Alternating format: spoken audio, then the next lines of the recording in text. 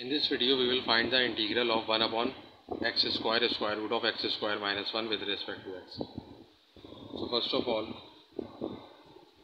we can take x square common inside the square root, so we have 1 minus 1 upon x square dx. So now we will apply square root on both the factors. So we have square root of x square multiplied by square root of 1 minus x square, and the square root of x square is x, so x times x square is x cube. So we have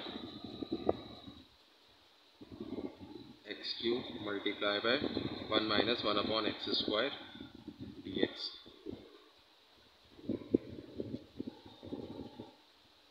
And now we will suppose that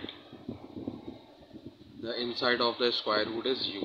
So let u is equal to 1 minus 1 upon x square.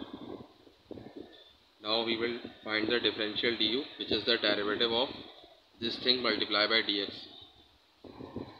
So first of all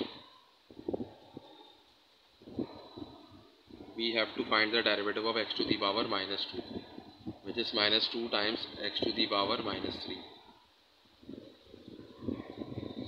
So the derivative of 1 is 0, and the derivative of 1 upon x square, which is x to the power minus 2, is this.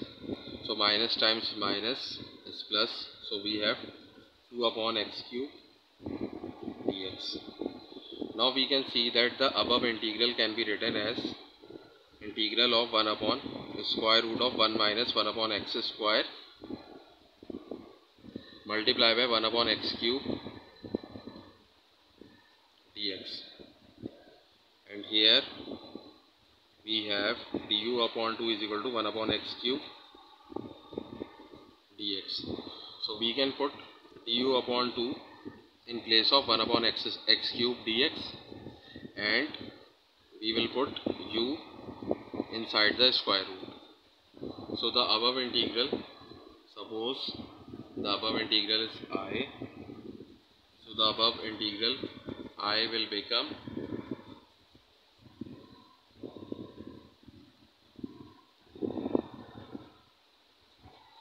one upon the square root of u du upon 2. Now this can be written as half integral of u raised to the power minus 1 upon 2 du, and here we will apply the power rule of integration. So we have 1 upon 2 u raised to the power 1 upon 2 plus 1, and in the denominator we have the same thing. So this can be written as half u raised to the power 1 upon 2 whole upon 1 upon 2 plus c. Now half and half can be cancelled, so we have u raised to the power 1 upon 2 plus c. Now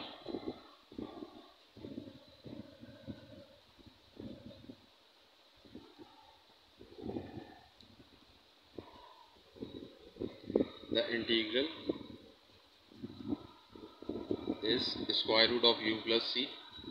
Now we will put the value of u, which is 1 minus 1 upon x square plus c,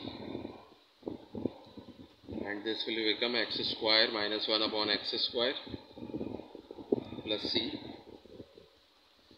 and then square root of x square minus 1 upon square root of x square plus c.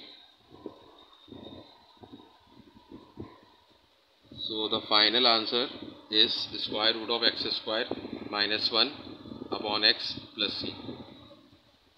So this is the answer of the given integral.